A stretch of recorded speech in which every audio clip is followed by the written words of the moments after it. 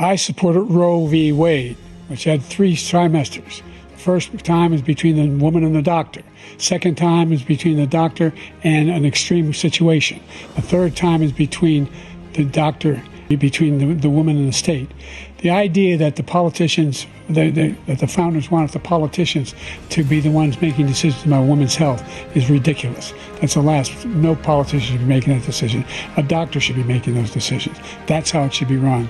That's what you're going to do. And if I'm elected, I'm going to restore Roe v. Wade. That means he can take the life of the baby in the 9th month and even after birth, because some states, Democrat run, take it after birth. Again, the governor, former governor of Virginia, put the baby down, then we decide what to do with it. He's willing to, as we say, rip the baby out of the womb in the 9th month and kill the baby. Nobody wants that to happen, Democrat or Republican. Nobody wants it to happen. That is simply not true. The Roe v. Wade does not provide for that. That's not the circumstance. Only if a woman's life is in danger, she's going to die. That's the only circumstance in which that can happen. But we are not for late-term abortion, period. Period, period. The Roe v. Wade, you have late-term abortion. You can do whatever you want, depending on the state. You can do whatever you want.